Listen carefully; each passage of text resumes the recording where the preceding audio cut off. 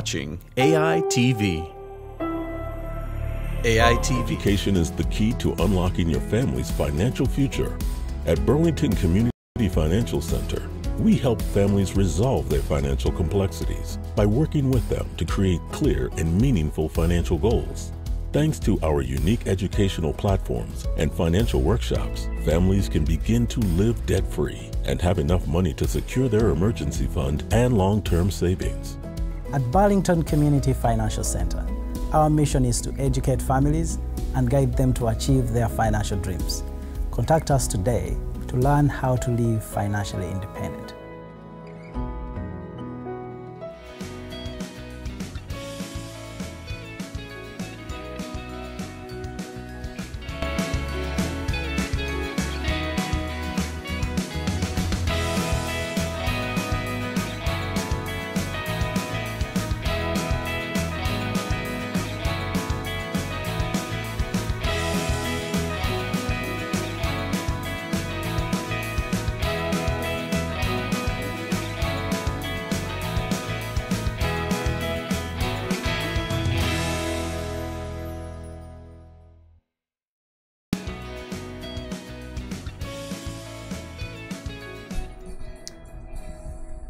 Welcome to Your Voice. This is again another Saturday, another episode with me, David Chilabira, together with Judith Bukenya. Yeah, thank you, Judith. This has been a very wonderful week where we have lots of stories, lots of things happening back home in Uganda and here in the diaspora. We at Your Voice, we promised you to bring you the current updates that are happening in the National Unity Platform, NUP, with other political parties in Uganda, different things happening in the political sphere, economic, sports, all around, and also in Africa because we believe in Pan-Africanism. So thank you so much for joining us. We look forward to having a great show. To you, Judy. Thank you. So a lot of our viewers and all of our people who are watching would like to know, are there any updates on the Lumbuye situation?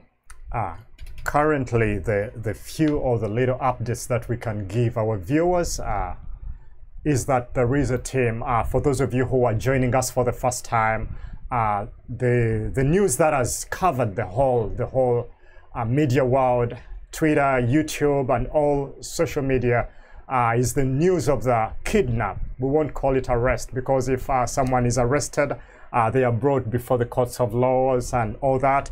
But we will call it the kidnap of the famous political activist Kajjubi Lumbuye, who was kidnapped like a week ago and is being searched for all over. So a delegation of lawyers from Uganda has gone to Turkey and to follow up with this case, and we have we saw Honorable Member of Parliament for Mitiana, Honorable Francis Zake, heading a team and a delegation to Turkey, and also we saw Council and Honorable Member of Parliament for Chadondo, Honorable Muwada Kunyinji, and also lawyer attorney Wameli also joining the team, and they have gone and they have touched base in Turkey, and they are joined with the attorneys that side together with our very own Agnes Kaziba.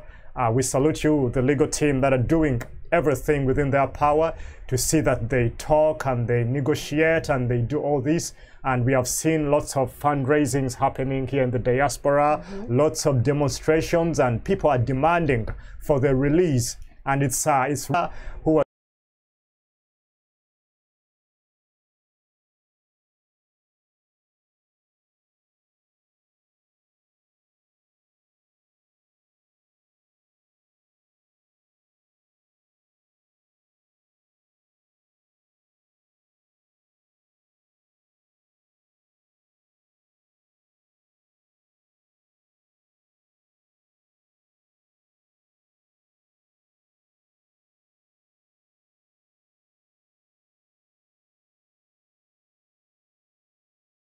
has been alerting many of them, and they call him a prophet. He has been prophesying and speaking about things, and they have been happening. He has been blogging, and standing for the oppressed Ugandans. So that's the few updates that we can give you, but a lot is still unfolding.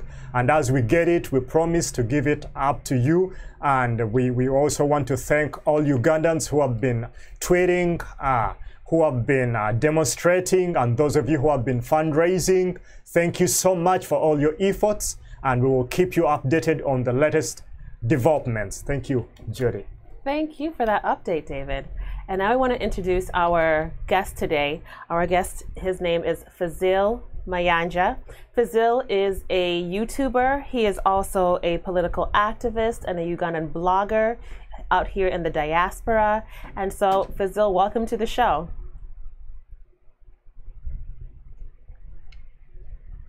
Oh. We couldn't hear you. Now we can hear you. Can you hear me now? Oh, sorry, I think it's just my speaker. I said thank you for having me on your show, and I'm happy to be with you here. We're glad. Both David and Jude. We're glad to have you. All right. So, Fazil, I wanted to start off with, first of all, again, saying thank you for being on the show. And given that you're a Ugandan blogger and also a critic of the Ugandan government, how has the drama with Fred Lumbuye impacted you, impacted other YouTubers, other bloggers, other critics of the Ugandan government? How has that impacted you? This did not come as a surprise, because everyone doing this kind of job, critiquing the government, whether overtly or covertly, it is something that we really expect at some point in time. Because like ever since we started this kind of work a couple of years ago, so many threats have been coming our way. Some have been credible, some have been incredible, and that kind of stuff. But what we have seen is that this is Museveni's last-ditch effort to try to silence social media, because you will understand that a couple of months ago they tried to hack into Facebook accounts as well as Twitter accounts, as well as trying to shut down YouTube channels. I remember very well, a couple of months, the government, they wrote to YouTube as well as Facebook, asking them to take down pages as well as taking down YouTube channels of different individuals whom they said that they were spreading whatever false information and all, those kind of charges that they usually come up with. They faced a legal hurdle in terms of, in the sense that they had to have a court order to provide to these companies in order to close our channels, but they did not succeed. They did not succeed in that, which was really ironic. That they own the courts, they make their laws and all this kind of stuff, but they couldn't even make their own court order to actually provide to YouTube as well as Facebook in order to shut down the channels. Now, when they failed in that particular attempt, they tried to hack, not trying, but they actually hacked into all Facebook pages, as well as mostly Facebook pages. And most Facebook pages were actually taken down, and they were taken over by Museveni's charlatans. And these people started to post pro-NRM messages, posting whatever, because they even lacked what to post in terms of what Museveni has done for Uganda, but they started using these our platforms to ask people to support Museveni in one way or the other, and asking people to desist from standing up and demanding their particular victory. Now, given that all those ventures have actually failed, so they decided to go to the lowest of the law to start carrying out kidnaps, especially in the diaspora, because we see that the clampdown on social media had also started when they arrested most of our comrades in Karangara who had gone there to, who were moving with His Excellency Robert Kyagulanyi Ssentamu, also known as Bobi Wine, who were moving with his convoy that were capturing these events and these moments. Most of those guys were actually arrested, and we lost a substantial amount of people who were blogging from Uganda. Mm-hmm. Some of them have not even recovered from that particular arrest. Now, it was only left with us in the diaspora, mostly giving people updates and following stories here and there. So the last-ditch effort that Museveni has resorted to is to actually come over to the diaspora and try to kidnap people and, abduct them and all this kind of stuff, which is quite interesting. Now, the impact of that to the blogging community is that whereas it has created, I wouldn't say that it hasn't created a bit of, it came as a shock, yes, because we thought that, Museveni would not be able to pull this off. But when you look into the situation that happened in Turkey, it is actually much more than most of us do really understand, because of the politics in Turkey, the type of government and all this kind of stuff. But the impact of all this, it has actually increased our resolve to show that, number one, social media actually works, because they claim that social media is just a group of people shouting. They are not on ground. They can't do anything. They can, they have no impact. But the fact that you can go to extents of hacking, extents of writing to Facebook to close down these platforms, and to an extent of actual abduction, shows that really social media works. So that means that the strategy that we are handling or that we are doing is actually hurting them, or it is actually, it's really hurting them in a really important way that can really help us to expose Museveni and his regime. So the only impact that I see is just that we're going to have to increase the pressure, increase the demand for accountability, increase the demand for justice for our brothers and sisters who have been killed, and all these sorts of demands, and increase the demand for our victory that we had on January 14th at the beginning of this year.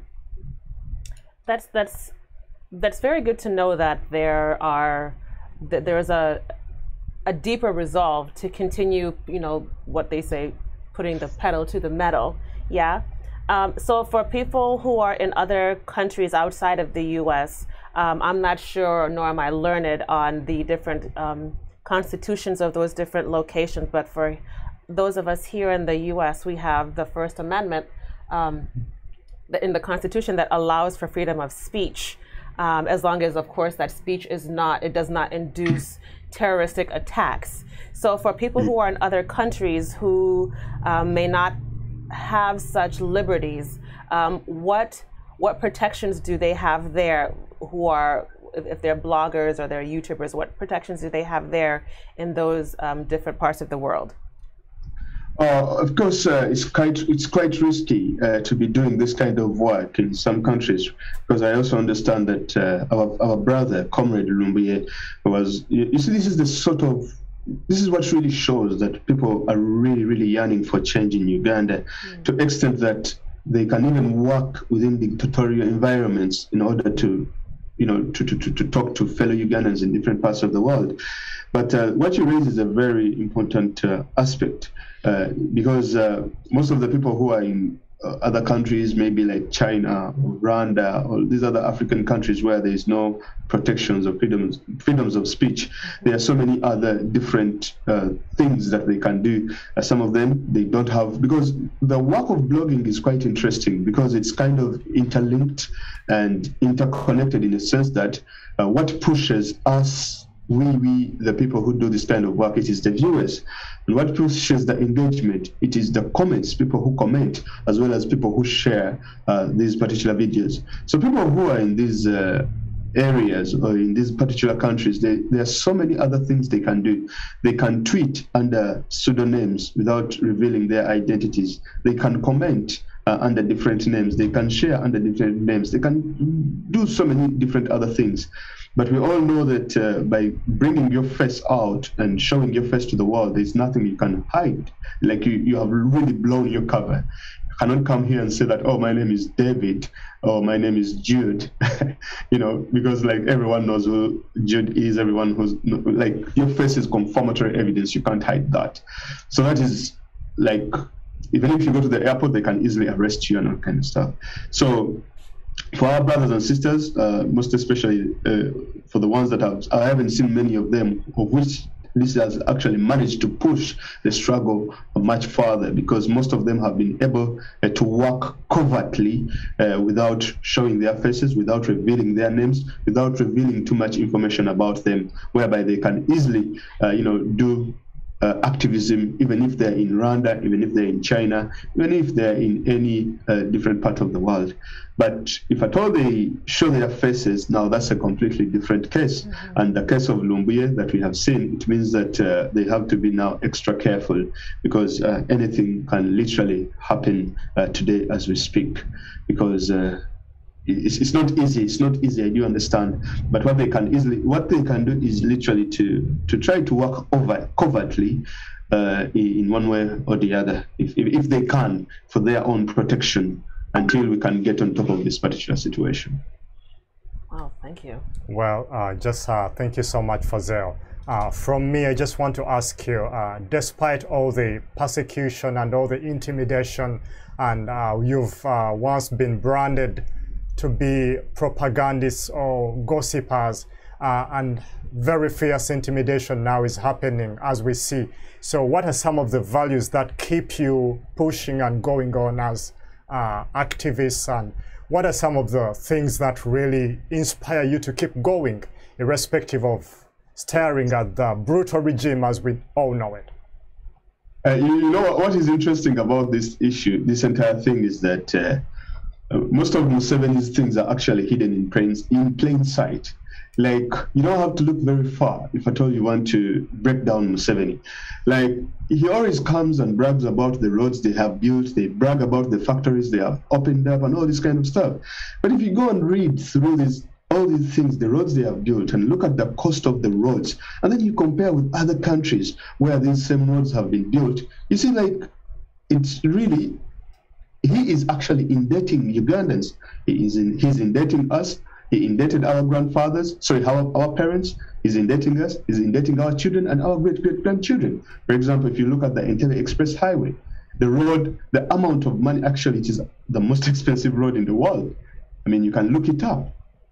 And for that same amount, you could have got an 8-lane road, like the Chinese constructed in Ethiopia. So all these kind of things, if Museveni comes and speaks about peace and security in the country, I do not feel like Uganda is peaceful. I do not feel secure in Uganda. These are the things that are literally around us. If you're talking about the issue of education, COVID has actually, exposed the entire regime to the extent that they have no plan of taking even children back to schools. They literally have no plan. Because you cannot tell me that, okay, COVID is here, blah, blah, blah, blah. But all of a sudden, for 2 years now, our kids are still in the same classes. We have a Minister of Education who was given that particular position just because of the relation that he has with Museveni, being the fact that she is the wife to Museveni. And that is what happens whenever you carry out nepotism in a state, because you hire people who are not competent. You hire people, because when you hire people on nepotalistic grounds, then meritocracy goes out from the other way. Because now people who would have had ideas on how to jumpstart the education system are now left behind. But you have a lady who is seated there, who is out of ideas. That's if she has even any. And these are the things that, there are so many things that I can try to talk about here. If you look at issues like tribalism, Museveni is the biggest promoter of tribalism. And then he hides under the guise that, oh, no, it is NUP that is promoting tribalism, it is so-and-so that is promoting tribalism, which is not true. Like, you can see the number of people who are working in his offices, the appointments that he makes. Right now, we are being ruled by decree. There is no PPDA procedures that are being followed in one way or the other. Every person who works in the State House, most of the permanent secretaries, everyone who gets an appointment, they must be connected to Museveni in a particular way. So these things you cannot hide. If we sit down and try to, because some people may say, oh yeah, Museveni has done something, he has done, okay, what has he done literally? Because for a person who has really done something for their country, a person who has really done something, they should be empowering institutions, whereby if at all they leave power, these particular institutions will still be strong in order to ensure continuity of the next government, right? But if Museveni drops dead today, there is no one who can tell you confidently and say that, okay, there is a particular institution that will be working. Absolutely none. So for me, when I look at these things, I'm sorry to say this, but to some extent I even enjoy it because of the things that I'm actually uncovering. It is like a treasure mine. You know, you're getting one treasure after one treasure after one. All of a sudden, the dots are connecting. That we have been living in a lie for the past 35 years. A person who doesn't even know his names. Like, you cannot take that for granted. For 35 years, I'm not even 35, but for 35 years, this guy has been lying to us that his name is Yoweri Museveni. Now, all of a sudden, in 2021, he says that he is Dibuhabura. His education and all this kind of stuff, everything about him is a scam. Literally, it's a scam. I mean, I don't know, but for me, I really enjoy the work that I do because I get to learn, understand, and unveil Museveni in ways that he has never been unveiled before. And most of the people have actually come to terms with this as well.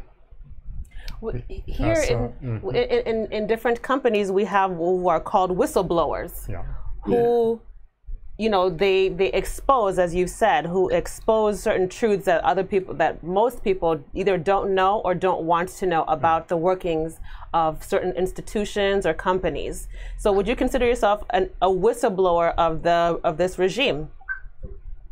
I think whistleblowers are people who work within the regime. For me, I actually do not work within the regime, but like I say, I'm an activist to that extent because, like so many, like I've said, these things are literally hidden in plain sight. Like even if you look at the Ugandan budget, nothing is literally working. There's nothing that is literally working in our nation, in our country. The level of divide and a division that has been created in the state is actually, we are most likely to self-destruct as a country than to survive in one way or the other, because we have been divided on religious grounds, we have been divided on tribal grounds, we have been divided on each and everything in our particular country. We have the haves and the have-nots and all this kind of stuff. And it is really setting a very bad precedent for Uganda, and we really have to fight so hard in order to bring the country together and bandage it together and heal it together, so that we can look at each other as one in terms of, you know, Ugandans, because the divisions are really, really, really deep as we speak today. Like you can see, the people from the west look at the people from the north in a different way. The people from the east look at the people from the central in a different way. And as we see right now, the people in the north can look at the people in the central, again, in a completely different way. And that has really, really done so bad for our particular country. And it's really a sad time that we live in today. And the other thing that I also see that is really very detrimental to Uganda today is that we have even created, not only Museveni has created enemies within Uganda, but he has also created for us enemies outside Uganda, right, which is really bad. For example, if you go to South Sudan, if you go recently, I think last week, this week, the people, or the Ugandans in South Sudan were protesting because the government in South Sudan said that they are going to be charging Ugandans $100 for visa renewals every month. $100 per month for visa renewals in Uganda. Wow. Sorry, for Ugandans living in South Sudan. So Ugandans in South Sudan had to go and protest at the Ugandan embassy, but I don't think anything has been done. But you can also talk about our interventions in Somalia, talk about our interventions in Zaire, as well as Rwanda, Burundi, as far as now, I think Mozambique. But then most recent, just last week or this week, you can also speak about Museveni's, poking into Kenyan politics once again in one way or the other. Which leads us to our second topic. And thank you for getting us there. I love the fluidity of our conversation because we get into a flow. So I want to go over next door to Kenya and actually discuss and look at how Museveni has been meddling in the politics of Kenya, the impact on Ruto's bid for presidential election next year, and what also those impacts are. Is there a 2007 election repeat going to be happening again, given Kenya's relationship to Uganda? So take us over to Kenya and share with us what actually happened that had Museveni meddling over in Kenya's politics? I think Kenya is a very interesting situation where we are today. And we all understand that Museveni is not happy, or he will not be happy if at all Raila Odinga takes power, or if anyone else other than Ruto takes power in Kenya. And that explains, there's an article that was written, I think it was in the East African, where they were explaining the reason as to why Museveni never gave the oil pipeline to Kenya, because Kenya was the shortest route.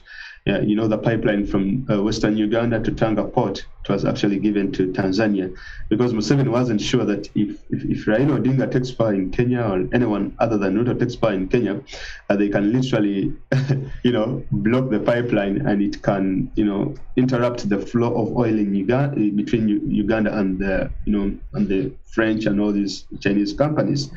So he was hesitant to give the Kenyans the pipeline. But we also understand that when Museveni visited Kenya, I think in 2019, he was booed at the University of Nairobi because of his treatment of His Excellency Robert Kyagulanyi Ssentamu. And Museveni has never forgotten that particular incident, because he's a person who has been peddling on semantics of being a Pan-Africanist, just in words but not in action, by saying, oh, Africa this, Africa that, Africa this, Africa that, we as Africa, Africa, and all that kind of crap. And most of people who are excited, they just, run away with those words and say, oh, Museveni is one of the best Pan-Africanists. But now he has been exposed, and there is no country in Africa where he can go and, rhyme with the same words and people can actually listen. And the same happened at the University of Nairobi. But now what we see in the Kenyan politics is the gentleman known as William Somei Ruto. We understand very well that they are going for election next year, and of course Museveni has him as a candidate. But way back in 2016, we understand that Ruto came to Uganda, indulged into Ugandan politics by campaigning for Museveni in the eastern part of Uganda. Like literally a vice president or a deputy president of Kenya coming to Uganda and then campaigning for a president, whatever, for a candidate next door. Isn't that thing? Because by then Ruto was holding office. And then he's campaigning, he's indulging into the politics of Uganda, saying that Ugandans should vote for Museveni. So what we see is that Museveni and Ruto, they go quite a long way. And we also understand that Ruto has been trying to, talk to Museveni to make sure that he promotes him in the East African region amongst Samia Suluhu of Tanzania. But we also knew that the predecessor to Samia Suluhu, the late John Pombe Magufuli, was anti-Ruto. And also he cannot go to Rwanda because him and Kagame are at loggerheads. Maybe and Shimiye in Burundi, who is a great counterpart with Museveni, as well as South Sudan, of which South Sudan today the things are not really good between Museveni and the South Sudanese. But Ruto wanted Museveni to sell him in the East African region, and unfortunately it did not work out. But on the other hand, while I was looking into this particular situation, recently Ruto was blocked from coming to Uganda. But a few weeks early, he had come to Uganda and launched a company known as, I think, Day Pharmaceuticals. Now, Day Pharmaceuticals is under a gentleman known as Dr. Charles Magola, as well as some Pakistani patent rights gentleman. So they launched this company, and then Ruto went back. All of a sudden, a week later, we see that Ruto is being blocked from coming to Uganda with the terrorist known as Haruna Aydin, a Turkish Kenyan branded terrorist, Haruna Aydin, who is now deported because he was coming for a private visit. Now, when I looked into the story, I realized that Ruto had financed Day Pharmaceuticals with $150 million, a loan that they acquired from Equity Bank Kenya. Now, this particular loan was acquired in around December 2019 to help Day Pharmaceuticals to set up and all this kind of stuff. But we also know that Day Pharmaceuticals was bankrupt, and its books never actually added up. So why would Ruto actually vouch for a scam and a scam company like Day Pharmaceuticals with towards Equity Bank to lend them $150 million? Well, it all made sense because of the timing on when the loan was released, because we were heading towards elections. And it is likely that that 150 million is actually used in elections rather than setting up that that so-called vaccine factory that they want to set up in Matuga. Now, you should also understand that when Ruto came to Uganda in that particular week, the finance minister of Uganda, known as Matia Kasaija, went to the committee, went to the parliament and asked for $14 million in order to help set up a vaccine facility. When the MPs in the committee asked this gentleman, Matia Kasaija, that, okay, who are the people behind this vaccine facility? Who are the people going to be manufacturing these vaccines and all this kind of stuff? Matia Kasaija could not explain. Matia Kasaija says that that is a secret. So now you're telling me that we should release $14 million, right? And you're telling me that there is this investor that is going to build a vaccine facility, right? But then you cannot tell me the name of the investor, but you still want the 14 million.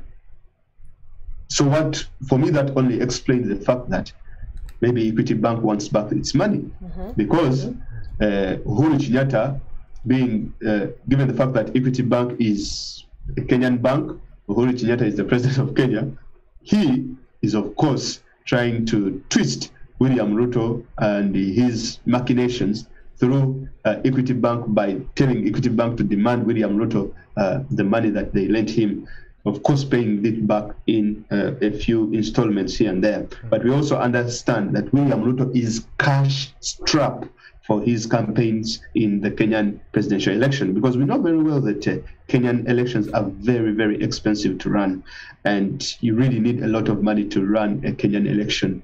And we also understand that William Ruto is really, really cash strapped on that particular front. And that is where actually Museveni comes in. Now, what is interesting as I wind up this particular point, and maybe you can come in as well, what is interesting is the fact that when William Ruto was blocked from coming to Uganda, Museveni's government released a statement saying that, no, we hadn't invited Ruto. He was coming, we don't know on what grounds, but he's not our visitor. We had not prepared for him. That is all up to him. And that is when William Ruto went on a certain radio station in Kenya and revealed the entire information about the deal he made, or the deal where he helped Day Pharmaceuticals through a phone call that he made to Equity Bank to be given $150 million. But I would be very stupid not to think, or to think that Day Pharmaceuticals and Mr. Charles Magola would just be given a loan in a foreign country without the backing of a powerful person within Museveni's government. I also believe that on that phone call that Mr. Magola had with William Ruto, there was a third party that was listening in that was really powerful. And that third party is none other than Yoweri Kaguta Museveni.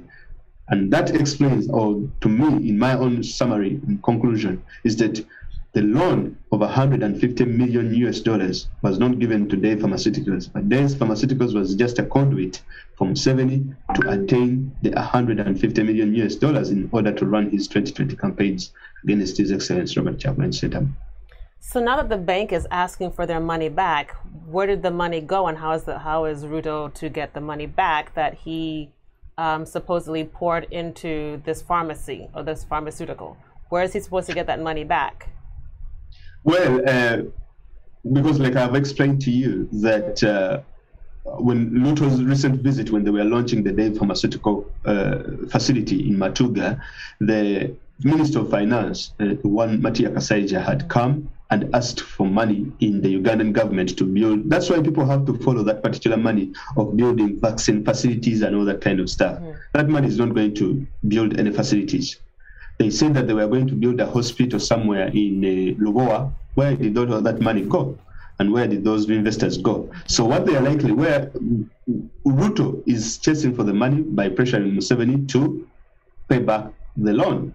Of course, the loan doesn't have to be paid back in a lump sum, but you're supposed to be paying back installments at certain intervals in one way or the other. So what we understand is that the 14 million that Museveni was asked, because $150 million is a lot of money to actually, it should be enough money to build a vaccine facility, because that is the money that Day Pharmaceuticals got.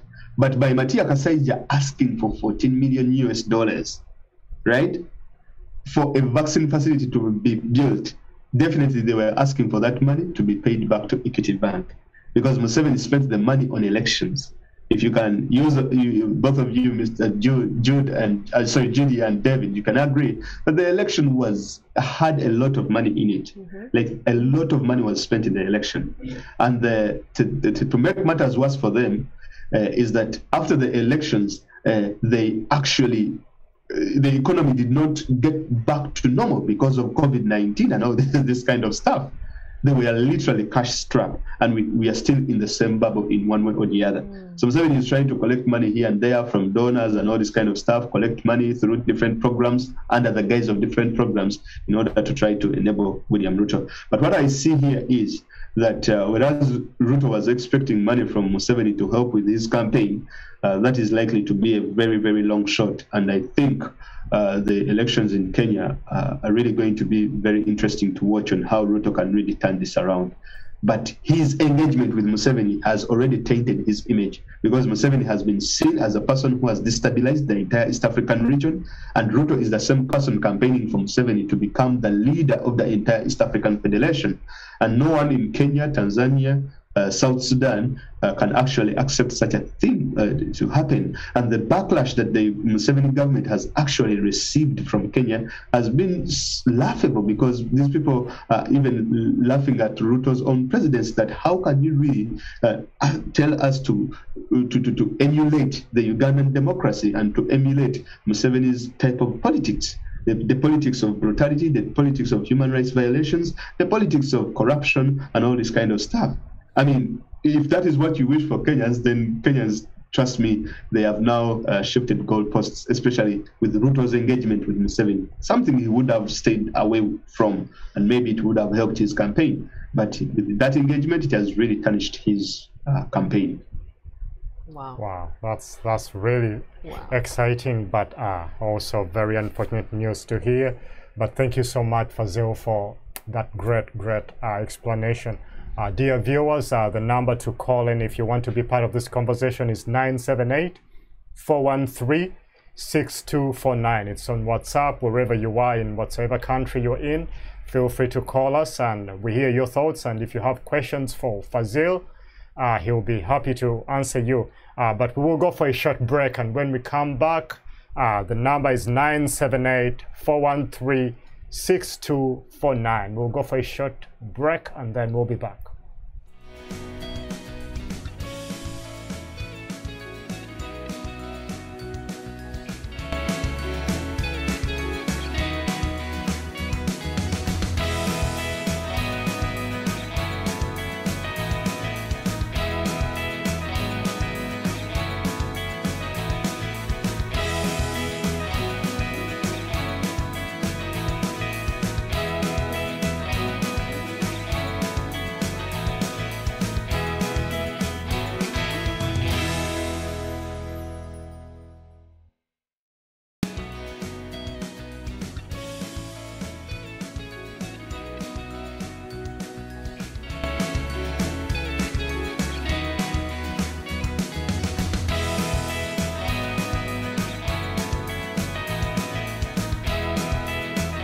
Education is the key to unlocking your family's financial future. At Burlington Community Financial Center, we help families resolve their financial complexities by working with them to create clear and meaningful financial goals. Thanks to our unique educational platforms and financial workshops, families can begin to live debt-free and have enough money to secure their emergency fund and long-term savings. At Burlington Community Financial Center, our mission is to educate families and guide them to achieve their financial dreams. Contact us today to learn how to live financially independent. Multi-Professional Consultants is a client-focused tax consulting firm that specializes in tax and consulting services, accounting, bookkeeping and payroll services, investment and financial planning, documentation and notary public, Our team will take the confusion out of an overly complex tax system in order to give you the tools to succeed. We are be behind you, prepare your taxes, and to follow until you get the refund you deserve. And also if you have a problem, then we shall come to your defense. Allow us to handle all your financial needs. Contact multi-professional consultants today. 617-389-4417. Multi-professional consultants is a client.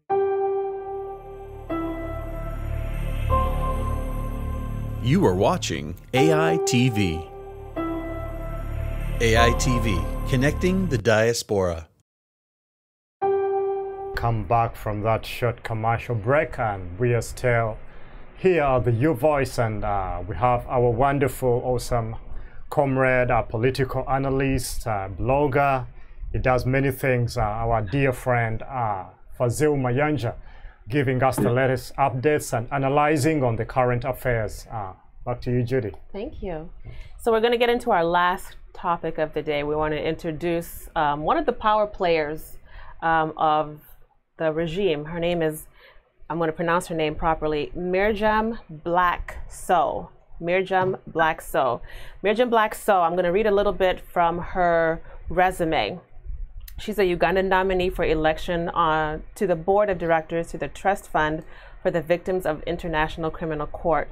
She is an international lawyer with over 30 years of experience. She's an international civil servant and diplomat, professional legal mediator with excellent negotiating skills. She's a seasoned manager with entrepreneurial skills in both the public and private sectors, charismatic, warm, and energetic, attributes emanating from the multicultural background as a natural consequence of global citizenship. She's passionate about justice and a strong advocate of international judicial mechanisms and interstate cooperation to bring perpetrators to justice and justice to victims. Serving on various working groups of the ICC, which is the International Criminal Court, and international legal institutions. She was born in the Netherlands, but she revoked her Dutch nationality and is now a Ugandan. She's married with one son and two daughters. I want to fast forward down here. She's currently from 2012 to the present. She was ambassador and extraordinary to Belgium, the Netherlands, Luxembourg, and the European Union. And she's currently right now serving basically as one of Museveni's henchmen in the Ugandan government. She cleans up for him and she makes things look good. And so, Fazil, I wanted to discuss who this woman is and her jurisdiction, given that she has the jurisdiction to the Netherlands, Belgium, Luxembourg, and the European Union. My question is, what does her role in Museveni's regime? How does that impact Ugandans who live within those different jurisdictions that she adjudicates? All right, thank you for that question. When I was making a bit of research about that lady, you would find that they go way back with Museveni in the early 1980s and something of that sort. Now, what I understand very well, the way Museveni operates is like he managed to cultivate a very wide international network of individuals in one way or the other. Now, if you're talking about countries like the Netherlands, I think is it Sweden as well, and Denmark and all those countries that she represents, she is the fixer of Museveni's problems in that particular area, as well as the European Union.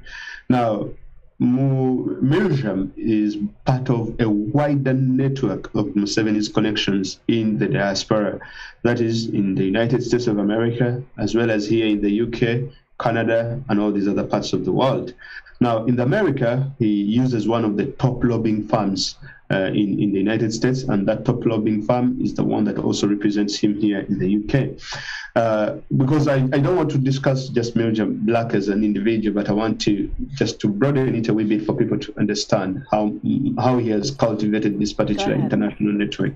Yeah. Because the role of Black is, given her credentials as an international human rights lawyer, we understand that Museveni, whatever he did in northern part of Uganda, the war and all this kind of stuff, they really had him. Like they really literally had Museveni.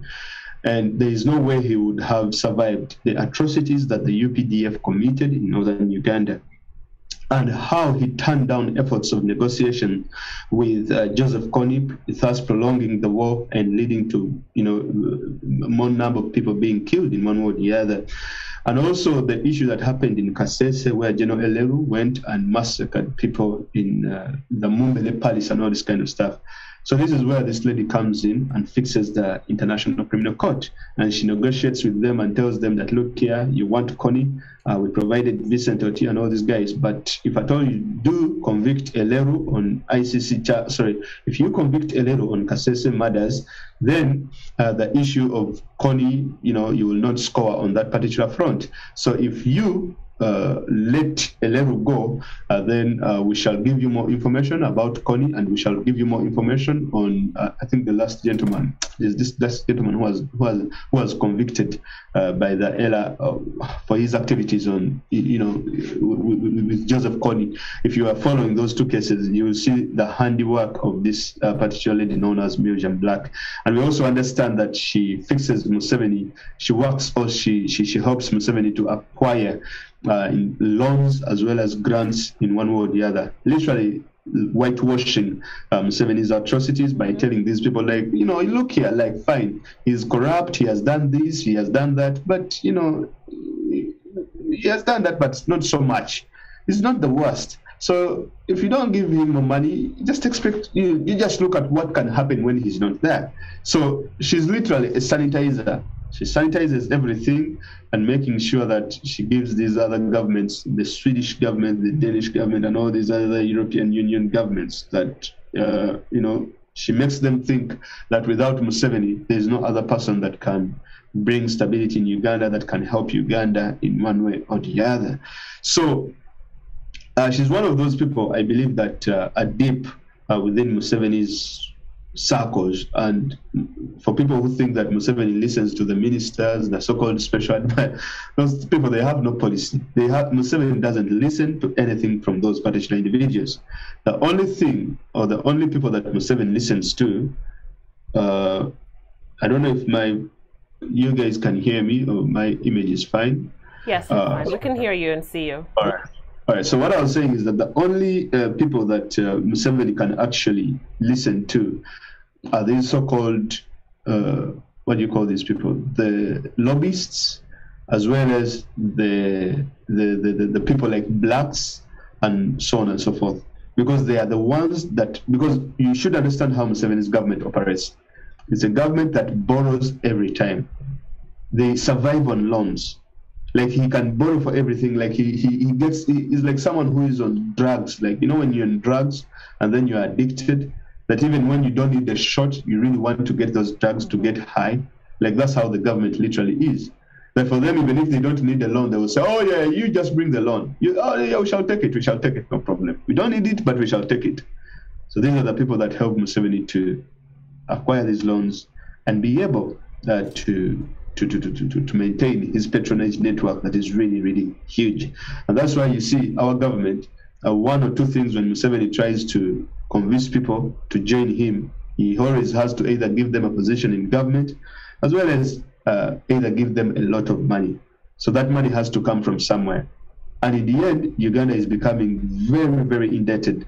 Secondly, that means that it's going to lead to a rise in taxes. It's going to lead to a rise in, printing more money, and hence leading to inflation and all this kind of stuff. Now, the other thing, if you want to widen the entire thing, you should also look at the fixers in the UK as well, people like the Lord Poppers and all these other people. And most of them were actually, the people that were expelled during Amin's regime, the Indians that were expelled during Amin's regime. Most of them settled here in the UK, and others settled in Canada. Now, when they settled in Canada, Museveni did a trick where he told them, no, you guys come back to Uganda and get your properties. But when you come to get your properties, you just have to know that in return, a quid pro quo kind of situation, that when you return, I give you your properties, which is good, but you should be able to influence those particular governments to look at me as a benevolent leader of Uganda in one way or the other. So that's why you see, whatever Museveni does, they can never, even if he steals as much money as possible, they can never take away the funding that they are giving him. They can never cut the funding. They can never do anything for him. They are the first people to congratulate him and all this kind of stuff, which is really interesting. And that is happening in Canada as well as countries like the United States of America. Sorry, countries like the United Kingdom. Now, the pressure that has been in the US has been so tremendous, to the extent that maybe the US is trying to as well, trying to reconsider its options on Museveni in one way or the other. And what we see is that Museveni's intervention in Somalia has outlived its usefulness, and all of a sudden the Ugandan troops have to withdraw from Somalia, and maybe they are looking for a deployment in Cabo Delgado, that is Mozambique, which is of course very crowded today. So many countries are already deployed, so many countries are already there, and there isn't so much US intervention in Mozambique, and that's why you see that it's more of a French intervention. But then the US is also, trying to cut its, spending, or trying to look at Museveni as the regional power blocker in one way or the other. Now that means that the Mirajan blacks of the US have actually been neutralized in one way or the other for now. And that's why you see now Museveni is very, very angry with social media, especially what we are doing on Twitter and what we are doing on Facebook and what we are doing to protest in one way or the other, hurting his so-called tourism industry, where he has invested a lot of money, hurting his every project that he is bringing up in one way or the other. Because Museveni's biggest financer is the United States. If you can hurt the United States, because I understand black doesn't have a lot of influence in the US, so if you can hurt the United States, you cripple. Yeah, you cripple, and also his resource base, you make it a wee bit much smaller, whereby he won't be able to pay all that big military, the Special Forces Command, his so-called private military. He won't be able to pay his entire patronage network, and so on and so forth. But we also know that countries like Israel are coming in, whereas they're not giving him money, but they are actually giving him weapons that are sophisticated, and all, the technologies for spying and all this kind of stuff. And what is very interesting, whereas I'm discussing Mirajan Black, but I'm just broadening it to show you his international network of individuals that are working in different countries in order to help him get this money. Now, there is I would like to end with this point, but the issue of China, because China has been providing a lot of loans to African countries. But now what we are seeing is that the Chinese policy on the continent is actually changing in one way or the other. Gone are the days when China used to bring a lot of money, give it to African governments to construct roads, railways, airports, docks, and ports, and all this kind of stuff. Because what they're seeing is the Chinese, they're not having a return on investment. The China used to have the FOCAC conference where African governments go for that meeting, and they sit, also known as the begging trip of African leaders, where they go to China and decided to beg. But of recent, these begging trips, they are actually coming back empty-handed in one way or the other. All that the African governments are left with, Uganda inclusive, is the loans, or the Chinese loans, that they are now struggling to actually pay back. Now, what the Chinese are doing right now is they are negotiating on the initial loans that they gave these countries, especially Uganda. So that is where they are holding, and they are saying, okay, if you're not giving us business, if you're not giving us the minerals and all this kind of stuff, we are going to twist you more on the loans that we gave you initially, and we are not adding you any more loans. So that is what is happening. So Museveni he doesn't want to run to China. He doesn't want to run anywhere else. Fortunately, I listened to his speech today, and when he was speaking about human rights, I even laughed, I just knew that whatever Museveni's fixers in the diaspora, the blacks and the company, the puppets in London, as well as the lobbyist companies in America and all these other countries, it seems that we are actually catching up, because Museveni's so-called speech today has been very fascinating, that saying, oh, policemen, you should not beat people, you should not kill people, you should not do this, you should not do that. But we know he's the very same person who preaches that, and he does the entire opposite. But we know whenever he says such kind of things, he wants them to go on record so that they can release more money. Now, if at all Museveni was not worried about human rights, and he was not being under pressure to speak about human rights and to bring people who commit human rights atrocities to the book, then he should not have said that particular speech. And that means that the Chinese loans could still be coming. He would have an alternative and say, okay, you don't want to give me the loans, no problem, I'll go to China. But he can't run to China because the Chinese have changed their policy in one way or the other. So to write this up on this lady Black, what we have to do is to bombard Twitter, to expose her, and to let the world know, because she is Museveni's sanitizer, some sort of a fixer in the diaspora. Because this lady has no regard to human life. She has no regard to anything. All she wants is money, money, money, money. And that's it. Speaking to a friend of mine recently, she told me that, oh, we should speak to people like Black and all this kind of stuff. I told this person that, look here, if Black really doesn't see what is wrong with Uganda, what is happening in Uganda, I don't think there's anything in this world that you can speak to that lady in terms of, telling her what she should be doing right. That if there's nothing in this world that you can tell her that she doesn't know. And for all that she knows, if she has refused to change, if she has refused to speak the truth and stand with the people of Uganda, then all we have left to do is to fight our battles the best way we know how to fight them. Go out there on Facebook, go out there on Twitter, go out there on social media and expose this lady. Because it is Museveni who always saying, oh, colonialists, colonialists, these white people. And at the same time, in his cabinet and his ambassador diplomatic portfolios, he's having white people like Madame Mirajam. So it is really ironic for Museveni to be saying most of those words.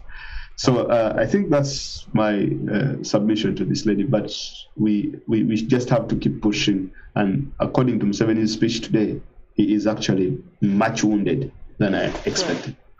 Wow, thank you so much, Fazil. Dear viewers, this is the time we can take a few callers, a few questions for Fazil. The number is 978-413-6249. It's on WhatsApp. Feel free to call in and ask your question and give us your comment. This is the You Voice, and we want to hear from you because it's all about your voice. So Fazil, you've taken us to the last portion of our show where our show is not just about pleasantries, about letting people know what's happening, but we empower people to take an action. So you're really driving this conversation along.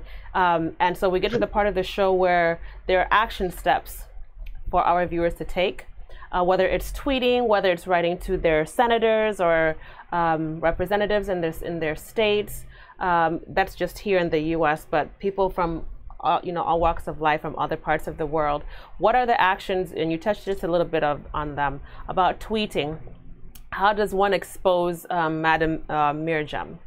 And how does the typical person really continue to put the pedal to the metal in disassembling the Ugandan regime, Museveni's regime? How do we go about doing it? What action steps do you see there are to take for our viewers? Sure. First of all, I would like to appreciate AITV, the platform. It's a very wonderful platform, and another platforms that are doing this kind of stuff and this kind of work, because most of the things that we talk about here, they won't be spoke about on mainstream media and all this kind of stuff. Now, about that lady, of course, there are so many. What I understand with the way Museveni works is there are people who work overtly and there are people who work covertly. Now, there are people who are literally underground. And whenever you expose those people that are working behind the scenes, it destabilizes Museveni's workings in one or the other. I remember there is a lobbying firm that we went after. I've forgotten the name. Was it Mercury? Mercury? Yeah, Mercury. Yeah, Mercury. We were really, really hard on Mercury. And they started blocking us. Like, they were literally blocking us. Then he had another fake lobbyist that he hired, and actually Mercury had one of the lady who was handling the Ugandan case. I think she's Irish. She actually had to drop it, and they had to get another person. So we all didn't understand how the lobbying world works. For the past 35 years, we all didn't understand how all these things work. We all didn't know about Mirajan Black and her role. But now she is known. We just have to, go on her tweets, go on the embassies and all this kind of stuff, and keep throwing as much tweets as possible, like we did with Machule and all these other individuals that we went hard after. Some people sit there and say that, oh, social media doesn't work, social media this and that. People should understand, unless if you don't know how it works, then you can be excused for saying that social media doesn't work. Now, for people like those ones, the so-called Mirajan Blacks, we should bring them out in the limelight and show the people of northern Uganda. We show the people who were in the Kasese mass killings, who lost their people in the Kasese massacre, a genocide. We should tell these people that, look here, the reason as to why you people did not get justice is because of this lady. She's Museveni's fixer in the ICC. The reason as to why the people of northern Uganda, where Salim Saleh is now camped for over 2 years, it is because the reason as to why the people of northern Uganda did not get justice, being put in camps for over 10 years, not being given food. By the time they left the camps, their land was taken away. And all of a sudden, they are saying that it is only Kony that committed atrocities. But Museveni's government also committed atrocities. The UPDF committed atrocities. And no one is talking about the atrocities of the UPDF. Why? It is because of Mirajan Black. She's the one blocking all these kind of things. Literally, she's the one. So we need to be able to connect all these circumstances, all these things that are happening in Uganda, and the role of this particular lady, and then throw it out there on Twitter. I know because the good thing with this battle is NRM doesn't have people who fight for it, especially on social media. So when you go hard on people like Black, she doesn't have like an army of people who are going to counteract what you're saying, right? So she's gonna be overwhelmed. Two things are likely to happen. Either Museveni will drop her, or she will throw in the towel, because even Age has actually caught up with her. So we just have to be hard on her. She has to be trending for the wrong reasons. That's right. Thank you so much. I just want to spell out her name for those of us who are new to hearing her name. Her name is Mirjam. It's Miriam. Probably in Dutch, Mirjam, and you spell her last name Blaak-SOW, S-O-W, Mirjam Black Sow. She is the cleanup lady for Museveni. So, wow, you know what to do. Thank you so much, Judy. And Fazil, one last one from me. What would you tell the Ugandan government, the regime, concerning Lumbuye Fred and other bloggers and other activists? What would be your final message to the regime, then to the people in the diaspora, and to the Ugandans back home? So those three categories of people, but let's begin with the regime. Well, I think the regime, for lack of a better statement, I would tell them that we are coming. When we are coming hard for them, they have done one of the worst mistakes in the world. Going after someone who doesn't agree with you in a foreign country, abducting them, kidnapping them, and trying to murder them is one of the worst things you can do. Especially because we know what has been happening in Turkey, the Jamal Khashoggi's case and all this kind of stuff. But if the Turkish government is also involved in this, I think it is really going to hurt them. I always reflect back to the issue of George Floyd. I think it was the Reverend Jesse Jackson. He said that, I won't paraphrase because I forgot the word, but he made a statement in a sense that he said that whereas people might bring up Mr. Floyd's past, trying to tarnish him, trying to say that he was not a perfect person in the society and all this kind of stuff. Jesse Jackson said that, yes, it is, as a spiritual believer, he said that, yes, God uses people that you would see as imperfect in the society. He uplifts them and uses them to awaken the so-called all perfect people within a community or a society. And that's the same thing that happened with Floyd. That whereas Floyd, people might say that he was imperfect, this and that kind of stuff, we saw that the amount of awakening that he created within the American atmosphere is really, really very, very interesting. And the same thing is happening to Fred. They might like to tarnish his name, they might try to concoct words against him and all this kind of stuff. But if Lumbuye does not surface and it does not turn up unhurt and all this kind of stuff, trust me, it's not going to look good for Museveni and all your counterparts. And no one is going to forget this moment in time in your reign, or your bloody reign of Uganda. Now, for our brothers and sisters in the diaspora, the thing that we have to do is we have to be very careful, the things we do these days. Museveni's cells are now activated. The money is no longer being given in Uganda. The money is now moving in the diaspora. This is, for me, my understanding on how Museveni is now working. His cells within the diaspora are now working, trying to look out for bloggers, trying to look out for people who speak about stuff, commenters, and all this kind of stuff.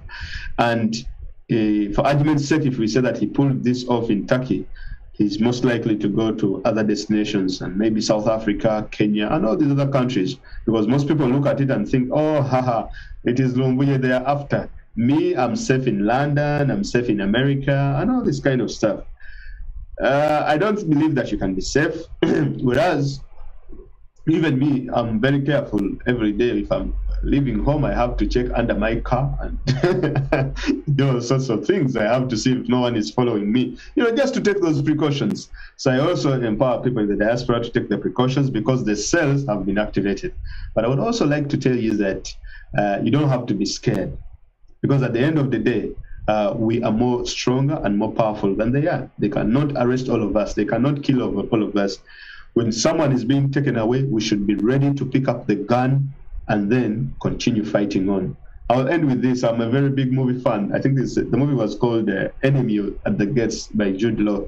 And they went to fight in Russia, and the side that the Allies were fighting on, they didn't have enough guns and bullets. So whoever was given a gun, if you got a gun, you never got bullets. So what the people who were handing out the guns and bullets were saying, like, if someone is killed, you pick up the gun and look for the bullets, and you continue forward. If you do not have the bullets, if you see someone dead with the gun, pick up the gun and use the bullets. If you have the gun without the bullets, if you see someone dead with the bullets, pick up the bullets and you continue fighting. That's how hard, or that's how you fight a dictator. So if one of us is taken away, if one of us is being captured, if one of us is being killed, if one of us is being changed or subdued, we always have to pick up that gun, look for the bullets, and continue to fight on. Or you pick up the bullets and look for the gun and continue to fight on. So my message is that we are right on the money, but we have hurt the gentleman, and that is why he is coming after us. If we are not relevant at all, and if we are not doing any dent to his regime, definitely he wouldn't be coming after us. To some extent, I wouldn't like to say this in bad faith, but if I see someone coming after me, I know that there is something really, really I'm doing that is right. And that really empowers me and encourages me to push on much stronger. So I'd like to end with those particular... Wow, thank you so much, Fazil Mayanja, all the way from UK, a political analyst, activist, blogger. Thank you so much, and it's been really wonderful. Very, very touching message. If you don't have the bullets, pick up the gun. If you have the gun, look for the bullets, but let's keep fighting. Whatever you got to do, keep going forward, keep moving forward. Judy, your final remarks, and then we'll... Well, first I want to say thank you so much for everything that you do, Fazil, and for the courage to speak truth to power, and putting your life at risk. Because as you said, you have to be very mindful and very careful when you're going out and about, that there's nothing underneath your car, that nobody's following you. So this isn't just hiding behind a camera. So thank you for who you are and your contribution to the struggle and everything that you're doing. And thank you for also being with us today. You could have been doing anything else, but you stayed here with us to have this important conversation. So thank you again. To our viewers, thank you also again for being with us, for their struggle, for all of the people who contributed to the fundraising for Lumbuye's legal fees. We thank you for giving what you had to give and for really making a difference. We're going to just keep updating as the updates are coming, and we're just going to keep moving forward. And Judy, I know our producer, I would like to dedicate the song. I think our producer will be able to get it, Situka Tutambule by Bobby Wine. That song that says, rise up and let's keep moving. It's discouraging all around, but let's keep going. That song, if Sean, our producer, if you could get for us that song, what a nice way to end the show. But Judy, don't you want to talk about the NUP retreat? I know it has been covered by the Lumbuye story, but we need to keep reminding our people that there is an upcoming NUP first ever diaspora retreat that is coming in September 24th, 24th through the 26th here in Boston.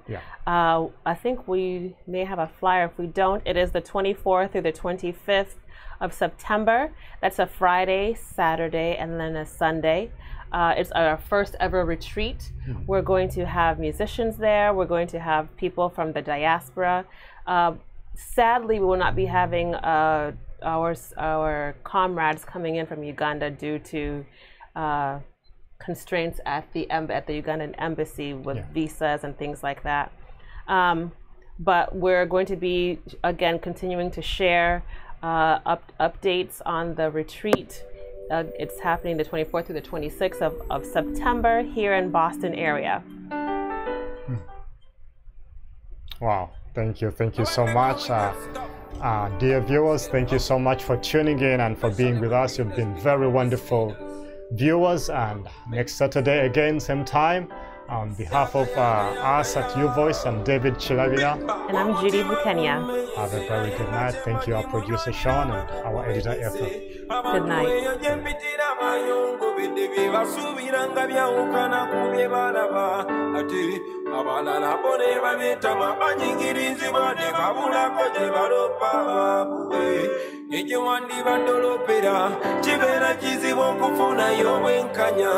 Gamba osigala wansi ensi bwe kusuula situkawo mangu tutambule musiteri kyangu lugendo luwanvu situka tugende mu maaso situka tutambule embeera emalamu amaanyi naye tokowa tugende situka tutambule.